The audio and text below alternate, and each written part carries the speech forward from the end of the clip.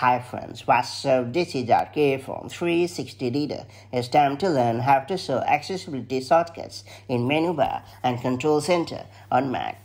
Along with continuity, accessibility has long been my favorite feature in the Apple ecosystem. While it is primarily aimed at differently abled people, anyone can take advantage of the accessibility features like voiceover, switch control, zoom, and tap to Siri, and more to enhance their experience. If you're also fond of accessibility, there is a good chance that you would like to add accessibility shortcuts in the menu bar and control center so that you can quickly disable your favorite accessibility features on your macOS device. That said, let me show you how it's done the right way. Before getting started, make sure you have subscribed our YouTube channel and hit the bell icon so that you won't miss any update from 360 Reader. First and foremost, open the System Settings app on your Mac.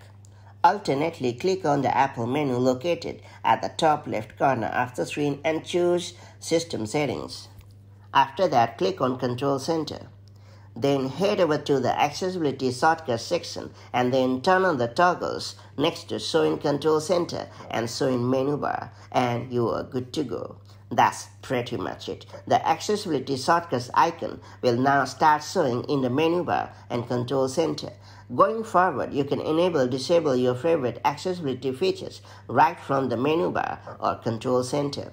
Later, if you ever want to remove the shortcuts icon from the control center or the menu bar, you can do so without any hassle. Simply head over to the control center settings and then turn off the toggles for showing control center and menu bar, and you are pretty much done. That's all there is to it. If you found this video helpful, do like and share it, and I'll see you in the next video with more such handy macOS tips and tricks. Till then, stay safe and have a great time. Bye-bye.